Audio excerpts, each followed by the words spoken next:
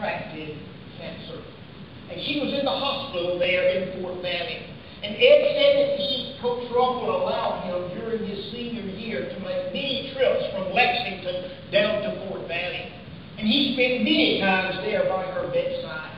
And he told of the immense pressure he was under as they were playing on a championship ball club. And his wife, whom he had recently married, was dying with cancer.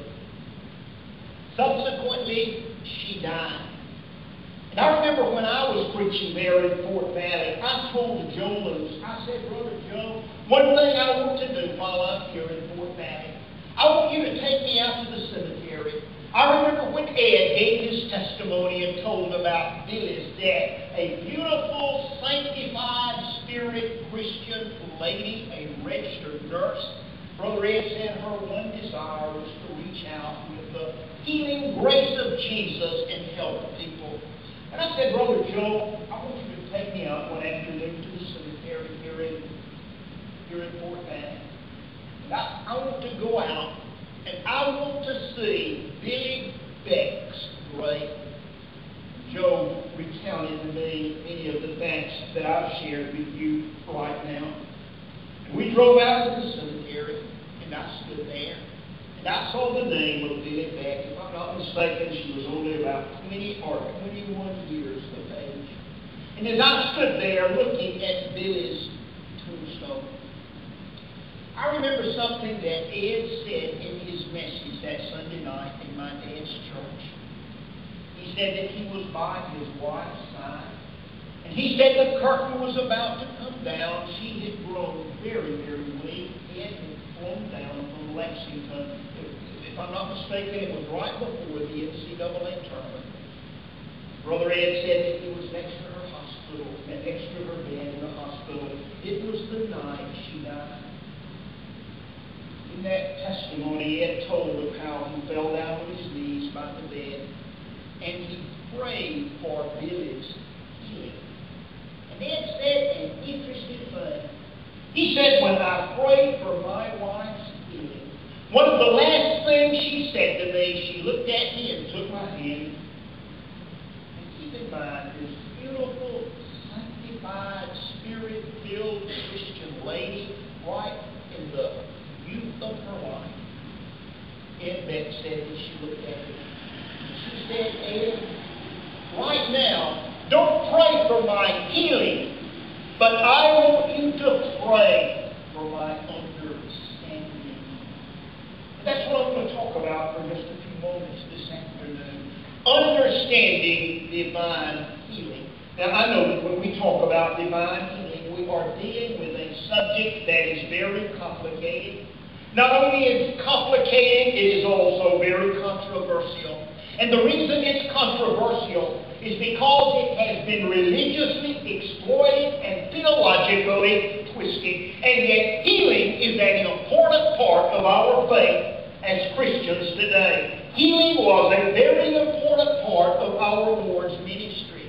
Now, following his temptations in the wilderness, as our Lord prepared to commence his earthly ministry, he stood in the temple and he read from the book of Isaiah, and he predicated his ministry upon several charges, and among them, in Luke chapter 4, verse 18, notice what Jesus said.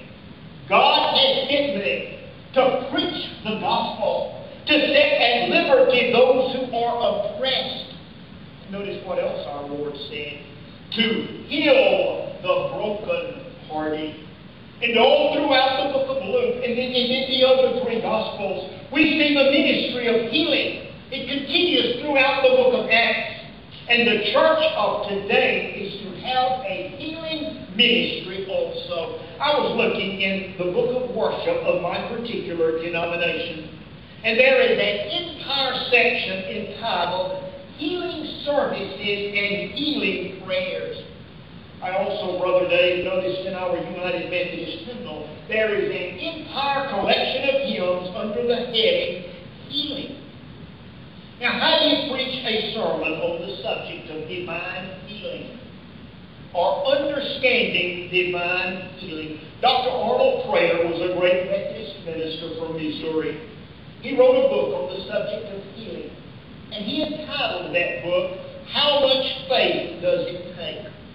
In this book, Dr. Prater says, the next time you hear a little bird singing, remember that little bird is not singing because it has all the answers. It's singing because it has a song. For the song is always more important than the answers. And Dr. Prater continues, and if you don't have a song in your heart, the answers would only raise more questions. So in this sermon this afternoon, I do not claim to have all the answers. I'm not sure I've got any of the answers. And this message this afternoon is simply a part of my song that I wish to share with you. Now in this message, what I want to do is we think about the subject of divine healing. I want to divide our thinking into three areas. Number one, I want to talk about the places where we need healing. Number two, I want to talk about the misconceptions about divine healing, or perhaps a better word would be the myths of divine healing. And then number three, I want to talk about the means by which God brings divine healing. All right, number one, the places where we need healing. Now, there are many areas where we need to experience the touch of the great physician. There are many areas in life where, as Brother Dave sang, the healer longs to touch us. Number one, we need God's healing with our attitudes. Chuck Swindoll said, your attitude is the most important thing you have going for you. Now, I agree with Dr. Swindoll because who you are today is a reflection of your attitude. And we're living in a world today, sad to say, even in the church, are many people who have negative attitudes. And these negative attitudes have made them into negative people. Montaigne and I have a friend at our annual conference. We graduated from seminary together. We served churches right close to each other. And I'll tell you, if anybody needs healing with his attitude, it is this dear brother. He has moved just about every year over the last 35 years. Montaigne knows exactly what I'm talking about. He did manage to stay in one church 2 years. And it's interesting, when you talk to him at annual conference, he will always tell you the problems in the churches he serves. And I found out real soon that brother needs an attitude adjustment. He needs for his attitude to be filled. And so number one, and I'm going to rush through these very quickly, we need to let God heal our negative attitudes.